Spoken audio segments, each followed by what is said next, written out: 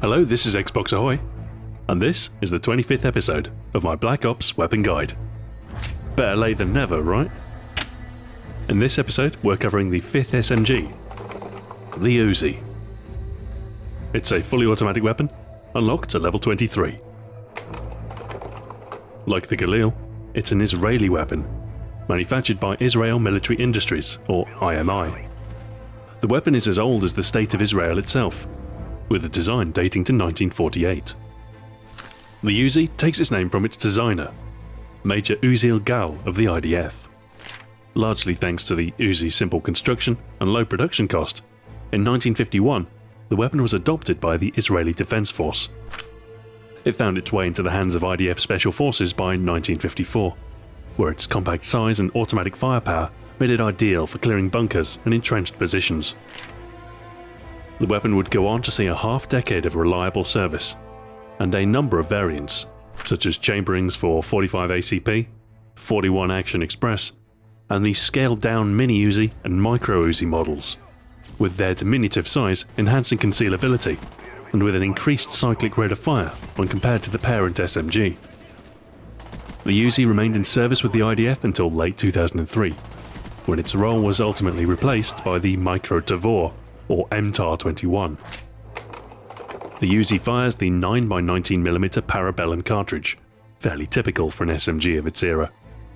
Magazines are of a standard box type, manufactured in capacities between 20 and 50 rounds. In Black Ops, default magazines are of a 32 round capacity. The Uzi is a low damage SMG, typically needing 4 shots to kill at a close range and 5 at a distance. Mercifully, rate of fire is high, at 937.5 rounds per minute, on par with most of the low damage SMGs. Perhaps the most notable feature of the Uzi is its heavy recoil. It suffers from the highest degree of kick in the SMG category by quite some margin. Paired with its rather obtrusive iron sights, the Uzi has a reputation of being tough to handle, that serves to make it an unpopular choice. Aim time is quick, however. Like the other SMGs, aiming down your sights will take 200 milliseconds. Reloads are fairly average in duration, taking 2.4 seconds to complete, although the favourable magazine size means reloading is less frequent overall than with some of the weapons in the Uzi's class. The Uzi then is a weapon with a whole host of negative traits, but some of the attachments on offer can help remedy its performance issues. The iron sights on the Uzi are arguably the most obstructive of any weapon, and as such will hamper your efforts to quickly acquire a target, and can make the sizable recoil difficult to control. The optical attachments can help then, and the red dot sight is a useful addition to the weapon. As with the Galil, it's also thematically fitting, modelled after the Israeli Elbit Falcon sight. The reflex sight is identical in functionality, and like the red dot sight, will help you to acquire targets more quickly, and will assist in compensating for the recoil more effectively when firing. If you insist on aiming with the Uzi, then these two close-range sights are a very worthwhile addition. The ACOG sight isn't particularly effective on any SMG, and as you can imagine, the Uzi certainly isn't any different. While the crosshair does allow for precision placement of your first shot, recoil is increased and your aim time slowed, massively decreasing your close-range potential performance with the weapon. I strongly recommend you avoid it. The grip, on the other hand, tackles the Uzi's heavy recoil, increasing center speed and generally making the weapon more controllable. If you can tolerate the obtrusive iron sights, the grip, which manifests itself as a stock for the weapon, can help extend the Uzi's effective reach. One potential option is to pair an optic with the grip attachment, but this comes at the expense of some particularly useful perks in the second tier. Rapid fire will increase the Uzi's rate of fire from its usual 937.5 to 1250 rounds per minute, a 33% increase in output. This works well when paired with the Uzi's generous magazine size, as long as you aren't too concerned about your accuracy. You will see an increase in recoil, but the ability to put more shots down range will compensate for this, especially if you burst fire the weapon.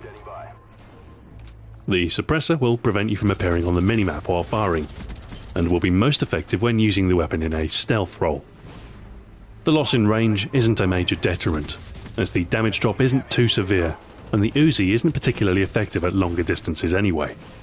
So if you don't like showing on radar, the suppressor isn't a bad option. The final attachment, extended mags, will increase your capacity from its default 32 to 48 instead. This grants the Uzi the largest potential magazine size of the SMG category. Only the MPL shares the 32 round default, and the MPL lacks extended mags. Large magazines suit the Uzi's spray and pray style, and for that reason, it's my recommended attachment for use with the weapon. Forgo accuracy for liberal use of your trigger, for maximum use of the Uzi's strongest trait. A strong alternative would be rapid fire. This will enhance your close range performance, but you'll need to be more careful in your ammunition use, as you will need to reload often. For our perk selection, we'll be building a class designed for getting close to the enemy, and one that's able to tackle multiple enemies at once, making good use of the Uzi's generous capacity. Our first perk, Ghost, will help you move unseen on the radar, allowing you to get into a better position to flank your opponent without being intercepted.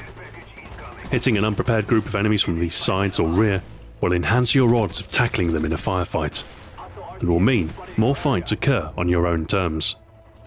The Uzi doesn't fare well outside of close range encounters, and even up close it's wise not to give the enemy a fair fight. Our second perk choice will help improve your close quarter performance by improving your hipfire accuracy. Steady aim will effectively double your performance when firing from the hip, which is useful given the Uzi's recoil and terrible iron sights. Rather than attempting to aim, you can simply spray down your foe, with a surprising degree of effectiveness. Our third perk works in tandem with Ghost to help muffle your movements. Ninja will decrease your footstep sound, and the Pro variant will silence you completely, eliminating callouts when reloading that may otherwise reveal your position. You'll also have the benefit of louder enemy footsteps. Tracking enemy movement will assist in ambushing them at the most opportune moment. For your lethal grenades, the Tomahawk will enhance the Uzi's poor reach, with a silent one-hit kill with a well-placed throw. For your tactical grenades, flash grenades are very useful when tackling multiple opponents. Use them liberally in high-traffic areas where you suspect the enemy may be, and pick off those caught in the flash at your leisure. C4 can be very useful in your equipment slot, ideal for laying traps near objectives, or in lieu of an explosive lethal grenade for enemies beyond your line of sight. Finally, a pistol rounds out our class as your secondary weapon. A weapon such as the Python is quick to switch to, and a godsend when you're caught with an empty magazine. With 48 rounds between reloads, the Uzi has some of the best sustained fire capability in the SMG category. High capacity and high rate of fire means that this firepower is effective from the hip, and you'll have the capacity to tackle multiple enemies at once. Getting close to your enemy is essential, but it's important to avoid head-on firefights with larger groups of enemies. 2 or 3 alert foes with a FAMAS in hand will prove tough to beat in a straightforward firefight. Flanking your opponent becomes essential to make good use of the Uzi then.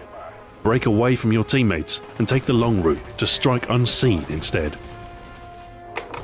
The Uzi is a weapon that's tough to master, but one that leads its class in capacity. Paired with a generous fire rate and effective hipfire performance, 48 rounds will go a long way in a close-range firefight, reducing the odds that you'll be left high and dry with a need to reload. The spectacular level of recoil puts many off, however, doubly so when paired with perhaps the worst iron sights in-game. Those extra few rounds seem like a scant benefit when compared to these downsides, when there are alternatives that handle much better with equivalent damage output. However, in practical terms, these downsides are exaggerated. Whilst fearsome at first, the Uzi's recoil isn't a factor within your effective range, and can be tamed to a degree with careful use of the trigger. This weapon can be challenging to use, but become acquainted with its quirks, and performing well will be Uzi.